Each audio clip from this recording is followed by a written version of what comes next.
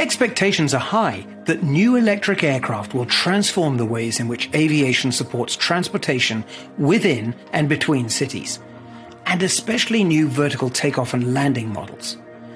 But with only 3 years to go until some companies claim the first of these will start taxi services in places like Miami, Los Angeles, and Singapore, there are some big questions to be resolved in terms of what infrastructure they will need to have on the ground. Also, it's not completely clear how these new aircraft will fit in alongside existing modes of transportation. FutureFlight spoke with independent expert Daryl Swanson to find out where and how these new aircraft will be able to operate. So wherever you see helicopters operating, you'll see eVTOL operating. As for eCTOL and eSTOL, so those fixed-wing electric aircraft, they're going to operate out of existing airports. The eSTOL aircraft, the short takeoff and landing ones, that's actually very interesting because that gives you an opportunity to operate out of a lot of more small airfields, which could actually be closer to people's origins and destinations. Not all the new aircraft will land and take off vertically. Some still have wings and will require more space to operate. But generally, nothing like as much space as today's aircraft. So eSTOL is electric short takeoff and landing. eCTOL is electric conventional takeoff and landing. And eSTOL aircraft, it's about having multiple motors along the leading edge of the wing, which gives them very good performance so that they can take off in a very short distance. And we're talking about 150 meters of runway length for some of them. And some operators are claiming even shorter. So all of a sudden, that means that you could almost do a greenfield airport, so a brand new airport with a 150-meter runway that's quite small and contain the noise footprint on the airfield so that you're not disturbing anybody. So does that mean that the new aircraft could land almost anywhere? Well, not exactly.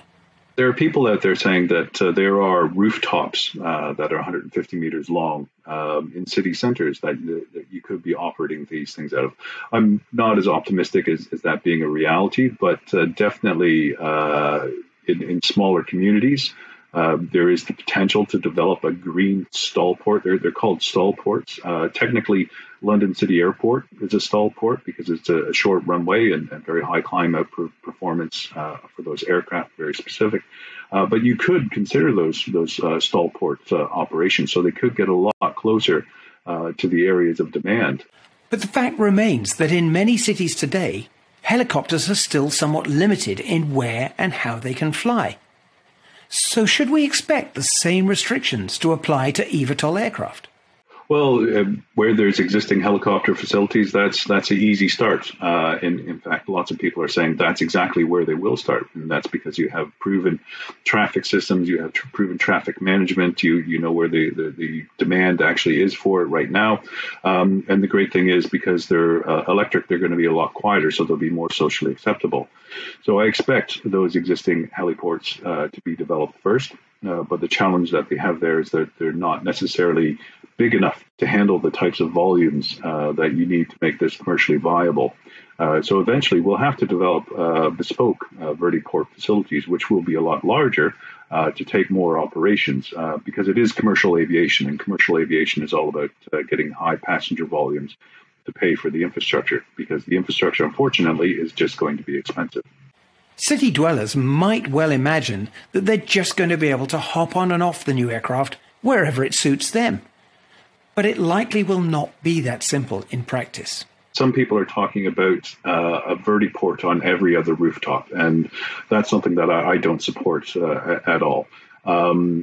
But you can have a number of vertiports strategically located across an urban area city that's interconnected with the public transport system, because I think that vertiports of the future have to complement and not compete with public transport systems. And that's because local authorities and people designing cities are trying to reduce the amount of car usage in the city centers because they're polluting, they create a lot of noise. They're not very efficient.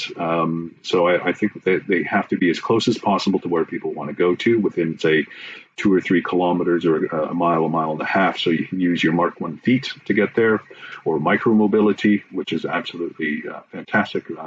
Bicycles are another great option.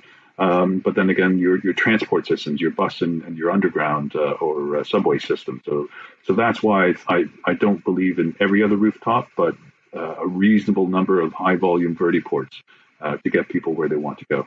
The UK capital, London, is just one of the major world cities that stands to benefit from urban air mobility.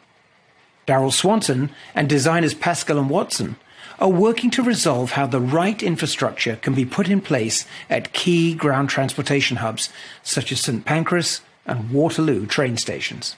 So with Pascal and Watson, we developed a concept on the back of St Pancras Station a few years ago. And the latest one we did was at a site next to the Thames River itself on top of a building. So we're assuming that we have a new building. So it's a rooftop vertiport, 2 landing areas or FATOs, 10 stands, and the facility itself would handle about 4.5 million passengers per annum. And this is what I mean by commercial volumes of aviation, because it's just going to take that kind of passenger flow to pay for it. But there would be connections directly into Waterloo Station, the underground, the heavy rail itself. We would have a connection to a ferry terminal on the Thames River itself. So again, we're trying to really increase that connectivity. A lot of attention is having to be paid to how the new eVTOL aircraft can safely coexist alongside existing planes, trains, and automobiles. In terms of where they're operating in the airspace, there is challenge. The London airspace is some of the most congested airspace in the world. But the Thames option, or the Waterloo option, or wherever we end up there, is great because there's an existing helicopter route there called H4. So all the procedures are in place. All the air traffic control systems are in place to manage that traffic today. So as we evolve and the system evolves and we get more vehicles in the sky, then UTM comes along, which is a way of just describing an air traffic system that is automated, so that the vehicles are almost communicating with themselves. So they're automatically separating themselves out to deconflict. And that's just something that's going to have to happen in the industry anyway. And the great thing is the drone industry is starting to put in some of that base infrastructure, because drones are going to get there first because they're not certified to the same level of safety because they're not as big. So to be able to handle that traffic, same systems have to go in. We'll just adopt it as it becomes available. The companies developing eVTOL aircraft expect them to work long, hard days to earn their keep with high volumes of flights. But that's going to take well-thought-out arrangements for recharging their electric batteries or refueling those with hybrid electric propulsion, or possibly hydrogen. They're going to take a lot of power to recharge them. You want to recharge them quickly, so that requires huge flows of power. But the great thing is we've got the time to plan for it. And in the US, they've been developing a lot of charging stations for electric cars. So they've got some good experience in how you do that. And it's a lot of it comes down to actually talking to the utility providers and saying, hey, we're looking at doing something here. What do we need to do? But then you can start to take a look at the various other users in the space, and can you look to work together with other developments to try and pool your resources to try and reduce the impact in terms of how much electricity you're going to use. But of course, we also have hydrogen as well. How do you get hydrogen to the top of a building? And the real answer is you don't, not with the existing fire regulations. But hybrid vehicles, they will have a much longer range. So you don't necessarily have to recharge with hydrogen at the top of the roof. They may have a battery component with it, so you can recharge that. So there's this wonderful set of combinations that we're working through. And yes, we're getting there. It's just going to take a little bit of time. The ground facilities needed to support eVTOL aircraft won't come cheap. And that begs the question as to what will be the business model for the new vertiports. To borrow a phrase from Star Trek, IDIC, infinite diversity and infinite combinations, I think. You have OEMs out there at the moment. So Lilium is one of them, and Volocopter. They want to build their own infrastructure. In that context, they want to develop infrastructure specific for their vehicles, and that's great. I don't necessarily see that as the way going forward. I think it's probably better that you have specific infrastructure developers, because they'll develop infrastructure that will service multiple different types of aircraft, and that's the system we want. Uber was proposing a closed system where only their partners could operate, but that's a natural monopoly, and I don't think that is looked upon very favorably. So I'm all about trying to open up to as many operators as possible, and I think that just means that a developer, somebody like Ferrovial or others, might come along and start to develop the infrastructure for multiple players to come in there. The airlines themselves, they might want to. So what do ambitious city leaders who want their communities to be part of the advanced air mobility revolution need to do now? Planning, and more planning. One of the things that I'm doing with NASA at the moment on a couple of different working groups that I'm helping out with is coming up with this concept of system master planning for aviation, because typically in city planning, they haven't really had to involve aviation that much in their planning aspects, other than that you have a large airport outside of the city and you'll interface with that somehow. We're bringing commercial volumes of aviation into a city center, so we really need to think about what that system looks like, that combined system. So this is the planning side. We need to come up with the right policies to support it. So right now in the UK, there is no national planning context or no national planning guidance that would allow a local authority to assess a planning application.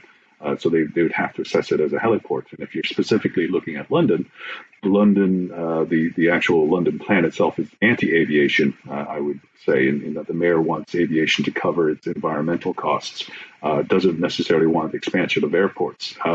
We need to adjust those policies so that they can accommodate advanced air mobility, which is a more green form of travel. So again, it starts at the planning policy level, and then it starts to work down into the actual detail.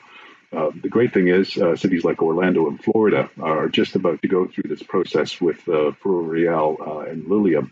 So we're going to learn a lot of what those planning applications look like. And there's a cunning plan at the moment to do a similar mock planning application in the UK. Well, clearly, a lot of work remains to be done to prepare the way for electric aircraft to start flying in and around our cities. It would seem that engaging with local government leaders and community stakeholders is a key part of the process that will need to be stepped up soon as companies prepare for the so-called ecosystem to support advanced air mobility operations. Well, AIN's new FutureFlight.aero platform is drilling down into the detail to make sense of the new aviation technologies and business models.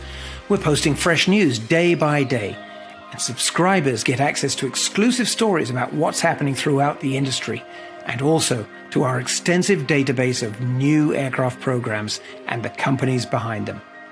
You can subscribe for free to our weekly newsletter, which brings you highlights from the Future Flight world every Thursday.